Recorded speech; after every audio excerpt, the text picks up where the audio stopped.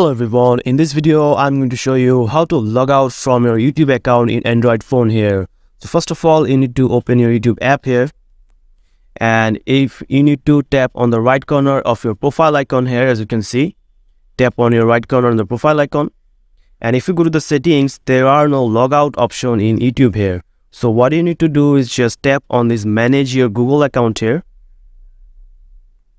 and here you will find your Google account here. So you just need to tap on the Gmail. You need to log out from your YouTube app here.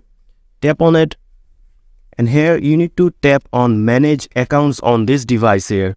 So just tap on manage account on this device. Then in the Android here, you'll find the settings for Google here. So just tap on Google here, and here you'll find all the email that you have logged into your device here. So if you want to log out from the specific YouTube account that you want to use, so just tap on that email that you want to log out from here.